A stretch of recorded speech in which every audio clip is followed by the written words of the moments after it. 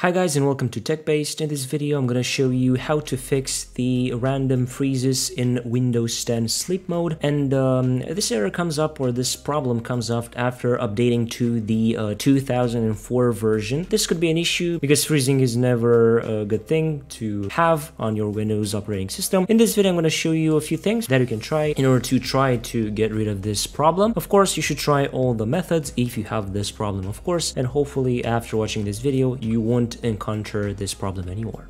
First of all, we're going to do the classics. Of course, go to CMD in the search box, right click on CMD and click on Run as Administrator. On the user account control, click on Yes, and in the CMD you're going to have to paste some commands that I'm going to leave you in the description down below. The first one is this one, the CheckHealth for the disks, the ScanHealth, dism. Of course, you're going to have all these commands in the description. Just copy and paste them and you are going to be good to go. And the last command, the dism RestoreHealth, which you will run to restore the health of your disk. And of course, the last one, sfc/scannow. This one will scan your computer for problematic files, important system files, corrupt system files, and so on and so forth. And this could help you fix the issue that you get when Windows 10 freezes in sleep mode. After you ran all these commands, you should restart your PC to refresh everything. And if the problem is not fixed and you still get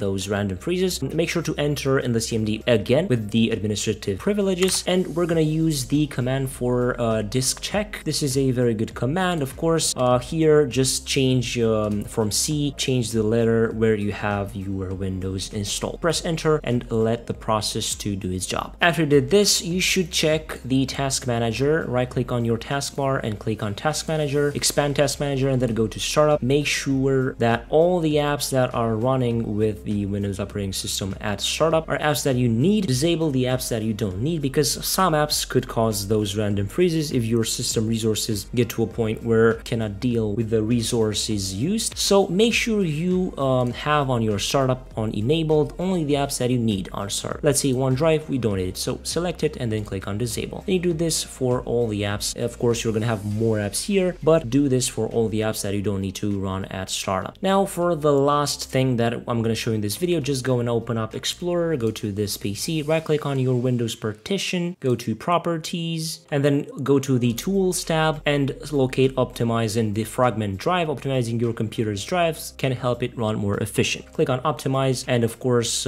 just click on Optimize. You see the current status is needs optimization. Just click on Optimize. The process could take some time because the defragmentation process is a bit tricky, but wait for it, and hopefully and surely the drive will run more efficiently, and you can also see better speeds and stuff like that when searching and when transferring files to the drive and from the drive. And of course, this should fix the random freezes issue. So this was the video for today, guys. I'm hoping that this video helped you and you managed to fix the problem. I was Emmanuel from TechBased. Until next time, take care.